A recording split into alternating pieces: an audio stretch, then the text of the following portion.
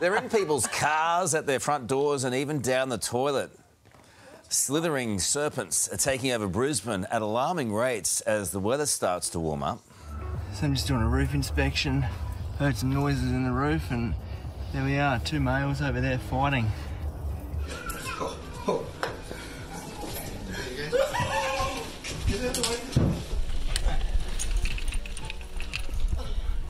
Don't you bite. Oh, there he goes.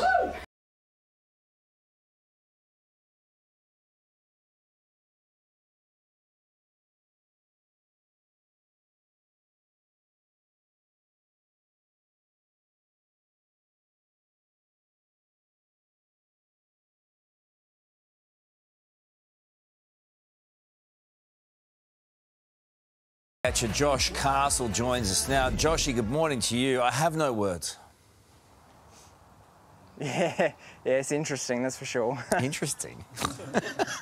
How much of an increase have you seen this year, brother?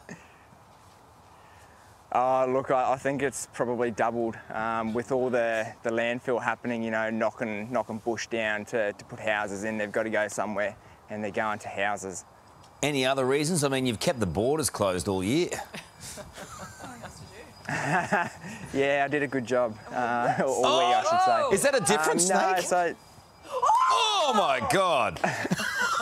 Sorry, mate. We're just watching the tennis. I wish I could see it.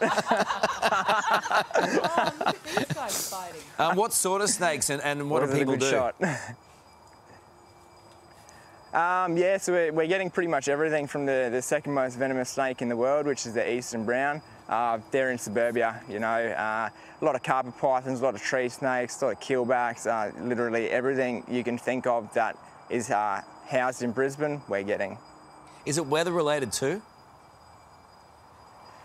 Yeah, when it's the humid's been, you know, pretty shocking here, that will flush them out. When it rains, it flushes them out of, you know, little weep holes that they're in and stuff like that. Can be weather related. And none of those holes look like weep holes, they look like big snakes in big holes. Just finally, what's the strangest place? Settle down, Brooke Boney.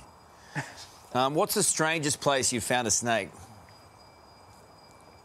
I've pulled a big 2.5 metre carpet python from the actual dunny where the water is. It was in the S bend. I've pulled them out of car bonnets. I've pulled a big red belly off a 2 metre fence. Yeah, I've pretty much found them everywhere. You are a proper man. We appreciate your time today, and if it's like Ghostbusters, if you've got something like that, who are you going to call? You call Josh's snake business right there. Thank you, brother. Good stuff. Thank you. Appreciate it, Karl. Thank you. I'm going home to plug up every single drain in my house. Well, I told you, they like the dunny. I wouldn't use the toilet again if I was you. Never again. No. Never again. Oh, yuck. Wow.